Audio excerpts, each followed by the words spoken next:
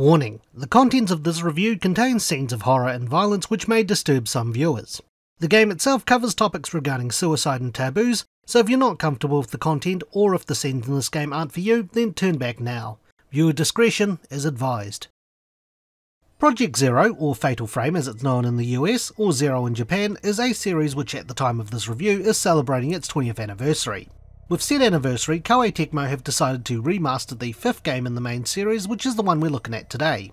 Project Zero, Maiden of Black Water, was originally released for the Nintendo WiiU in 2014 in Japan, and 2015 everywhere else, and this remaster boasts updated visuals, the introduction of a free photo mode, and different outfits to name a few.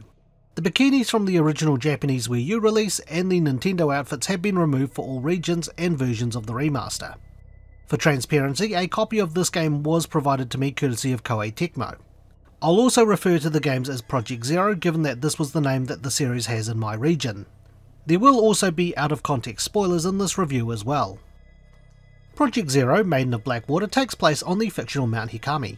The mountain is based on two locations in Japan, the infamous Sea of Trees Aokigahara at the base of Mount Fuji, which is a well-known location for suicides, and Mount Asore, which shares a lot of its geography and associations with being a gateway to the underworld.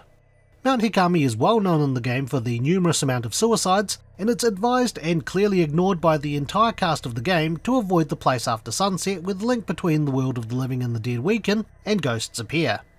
At the start of the game you are introduced to the movement controls by playing as Miu Hinasaki until she's captured by a ghost.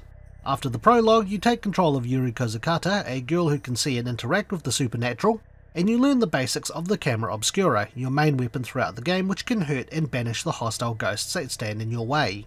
Yuri and her friend Hisoka Kurosawa have been tasked by Ren Hojo, who's your third playable character, to find an album featuring post-mortem photos, or well, photos of dead people.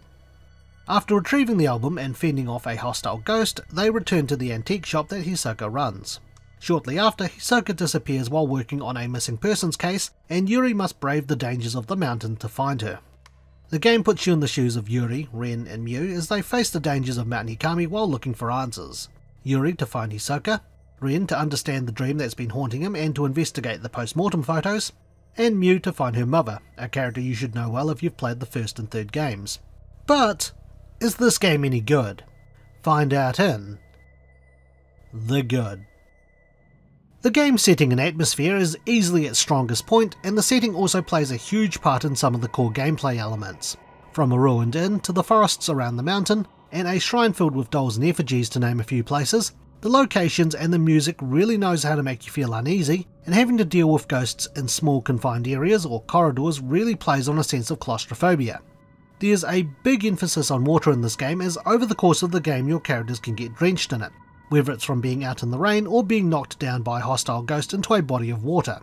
While it can serve as eye candy, and I'll admit they've done a pretty good job with showing wet clothes, it does come with the drawback of having your character take more damage and hostile ghosts appearing more often. The setting also ties in with key parts of the story. As you explore Mt Hikami, you'll also be finding an unsettling amount of reliquaries, as well as having enemies pop out from them. Without spoiling the story, this plays an important part in the history around the mountain. I really like the sense of dread and uneasiness this game has given me whenever I explore a new area for the first time. There are a couple of stages where Ren has to play security guard at Hisoka's antique shop to make sure enemies don't harm the other characters, which I think was quite refreshing and a nice change of pace with having to check on the security cameras and going to a room when there's any unusual activity. As I said before, this is the game's strongest point. There are some other gameplay elements I did like, and this revolves around the use of the camera obscura as well as fending off ghosts. The camera obscura is an important part of the Project Zero series, with the photos you take of ghosts dealing damage to them, or taking photos of non-hostile ghosts for points. These points can be used to upgrade the camera's focal distance, film reload speed, damage and spirit absorption, or the strength or power used by the various lenses that Yuri and Miu can pick up for the camera they use. The lenses require spirit power to use, and this can be obtained by taking photos of ghosts. The lenses have a variety of different effects, such as healing yourself or dealing extra damage. Ren has a different camera, and while he doesn't have access to the variety of lenses, his camera has a burst mode which will take multiple shots in quick succession at the cost of a longer reload time. The burst mode can be upgraded as the camera does not require to absorb spiritual energy, but I managed just fine without needing to upgrade it. You have different varieties of film to choose from, and the type of film determines how much damage you deal, as well as how long it takes to reload.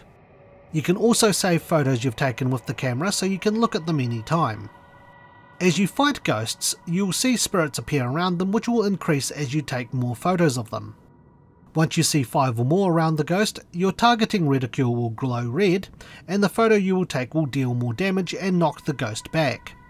If you take a photo of a ghost just before they attack you, you can achieve a fatal frame shot, where you can briefly take photos in quick succession without using up film or reloading. This makes the Crush and Healing lens really useful for Yuri and Mew, and the Burst Shot attack for Ren. Once the game has been completed, a side story featuring Ayane from the Dead or Alive series is unlocked, where she searches the mountain for a missing girl. Unlike the other characters, Ayane does not have a camera obscura to defend herself, but she is able to hide from ghosts and briefly stun them with a spirit flashlight. Her sections in the game are more stealth based, opting to sneak past and stun ghosts than outright defeating them.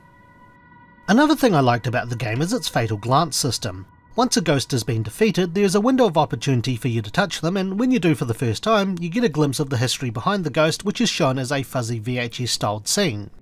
I did enjoy learning a little more about the souls you encounter, and it helped build on the story for me. There is one particular ghost though which you can't perform a fatal glance on. This ghost seems to serve as a malevolent force wanting to hunt you down over the course of the game, and doesn't seem to tie in with any lore in the game's story or area. She's just there. So while still out of place, she's pretty spooky nonetheless. The game does provide a lot of reading material detailing the thoughts of some of the characters and the customs and lore around Mt Hikami, so I did enjoy learning more about the game's setting and world. However, the game does have its share of faults, and we're going to go into those in. The bad. The setting and gameplay also works against the game as well as for it. You'll be revisiting parts of Mt Hikami quite often, and knowing exactly where to go and where some items are, I feel lessens the tension. Sure, the ghost placement and variety changes when you revisit areas in a later chapter, but perhaps having parts of the area change as you go back due to the plot or the link between the world of the living and the dead can go a long way in making a more familiar place more ominous and disturbing. In terms of the gameplay, as you collect items in the game, you may encounter a ghostly hand grab you, dealing minor damage while you shake it off. The first time I can understand it being startling, but when it happens to you again and again, and up to 5 or more times in a single chapter, it just gets old quick and really cheapens the mechanic. Thankfully, you can avoid the hand if you release the button to pick up items quick enough, and the hand does not discriminate between you picking up items or important story material.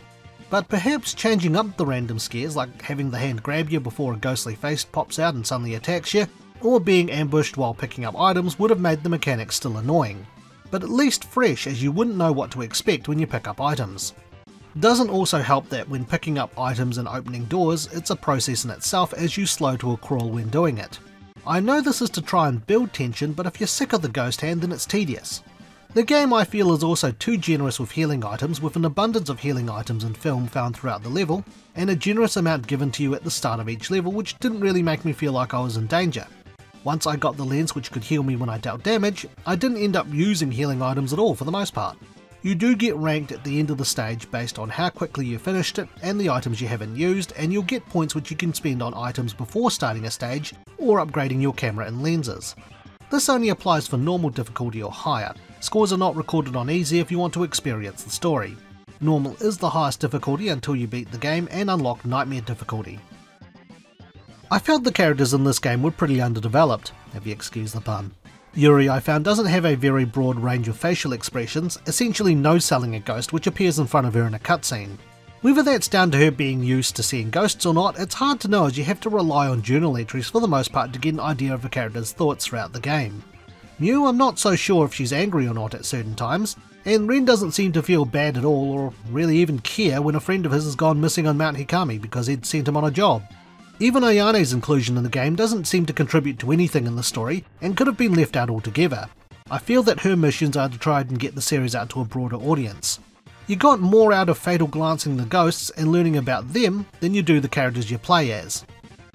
This issue is more of a personal one I experienced with the game, but I'm hoping that by the time this review goes live, some of the technical issues I've had with the PC version have been fixed or at least addressed. I've had numerous freezing issues with the game when trying to replay chapters, with Chapter 1 and Chapter 2 being the big culprits here. Chapter 1 would freeze, causing me to forcibly quit the game when introducing the tutorial to me whenever I tried to replay it to beat my score, and Chapter 2 would freeze after I'd picked up and read a note in Hisoka's room. I found changing the resolution before the scene seemed to have fixed the problem, but it's only worked once. Replaying the level after I'd beaten it will still cause the game to freeze at that point. Thankfully, every other level plays normally whenever I've had to replay them to get points for upgrading the camera and lenses, and this issue isn't present on the console versions. I think I've complained enough here, so let's wrap things up with the opinion. Project Zero, Maiden of Black Water isn't by all means a bad game, but it's certainly not the strongest in the series. That accolade goes to Project Zero 2, Crimson Butterfly, which already got a remake. Get it?